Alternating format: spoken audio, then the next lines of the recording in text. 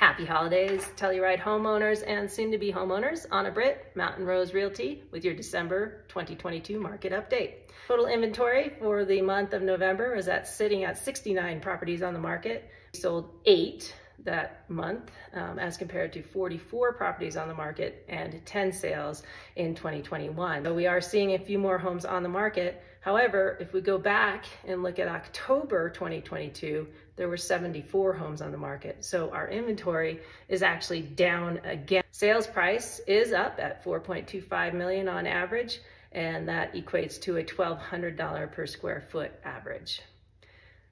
Sellers are coming off of their asking price, but still not by much. They're holding their own at 97%, meaning they'll come about 3% off of asking price, but it is taking them longer to sell. We're now sitting at an average of 172 days on the market compared to 113 back in November of 2021. What that means for our buyers and sellers is that we're coming into a more balanced market, meaning that buyers have more time, a little more selection to choose from, and sellers need to be a little more patient, but they're still getting top dollar for their properties. You can download the full 24-page report down below. It covers all of North America and Canada. And if you have any questions, I'd love to chat. Give me a shout. My contact information is below. If you liked what you see, give me a like and a subscribe. Until next time, happy holidays.